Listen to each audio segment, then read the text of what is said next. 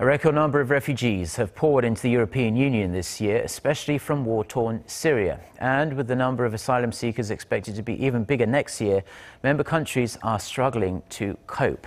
Our Sohn Jung has this report. According to a joint statement released by the UN Refugee Agency and the International Organization for Migration, more than 1 million refugees have entered the European Union so far this year, either by land or sea.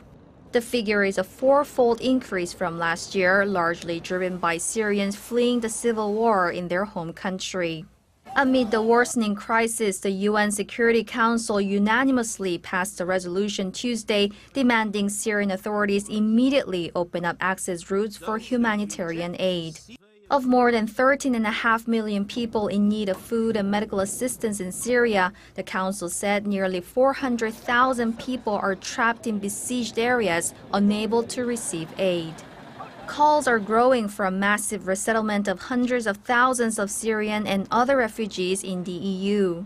However, there are concerns as member countries are already overwhelmed with the situation. Germany, which received the highest number of asylum applications in the EU, has seen a surge in crimes committed against refugees.